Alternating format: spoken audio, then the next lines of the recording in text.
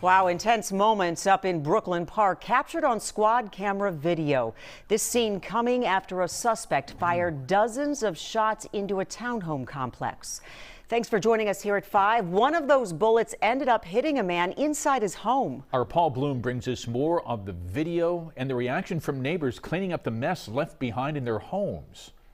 Watch this dash cam video coming right at you. A fleeing shooting suspect barreling into a pair of Brooklyn Park police squads Thursday morning. Now here from another angle, this one the perspective of the pursuing officer.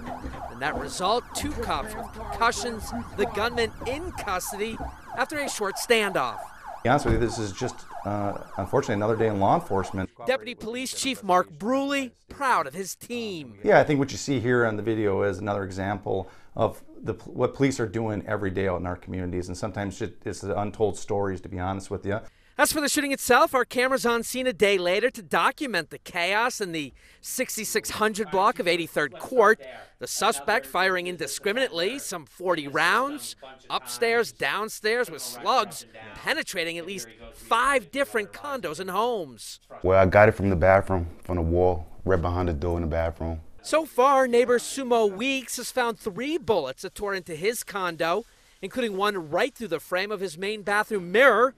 With the shooting happening at about 8:30 in the morning, just grateful no one was standing at the sink. It's in your chest, so it's like pretty much if somebody was in there in the bathroom at the time that happened, you know, they would have got stuck in the chest with a bullet, so that's crazy.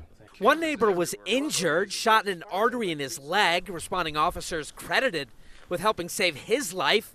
His family telling Fox 9 the 29-year-old victim is expected to survive. As for the suspect, Harry Johnson, who fled the initial scene here by reversing straight out of his garage as police arrived, is in the Hennepin County Jail. And police tell me Johnson has a violent and volatile criminal history and should have never been allowed out of custody in the past. This is just all too common for us in the rise in violence that we've seen in this community over the last 18 months.